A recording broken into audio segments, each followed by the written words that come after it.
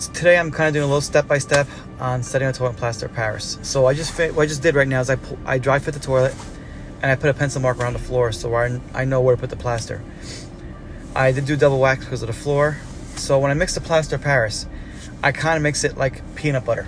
Basically, I mix it with my hands in a bucket as thick as possible. Not too thick so it doesn't dry too fast, but just enough where I can still work with it. And in about 10 minutes, I set the toilet and I tighten the bolts and get the toilet level, and I kind of walk away from it.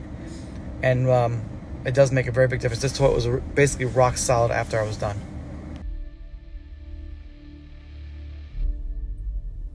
So at this point right here, I actually checked it, and because the floor is off ½ inch from left to right, I want to make sure the plaster is set enough. So now that I've felt that it's dry enough, set the toilet, and I do use double wax because the floor is so off. I don't usually use double wax. And I set the bowl level, and I take my scratch awl and I mark around the bowl. I snug the bolts a little bit, and then I actually let it dry and do everything else. And when I come back and tighten it up again, it is rock solid. So then you see the next video here, taking it up, comes up almost in one piece.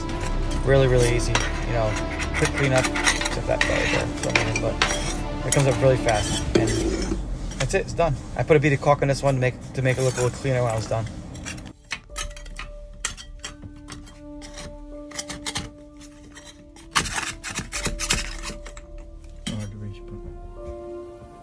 Hope you guys enjoyed the video.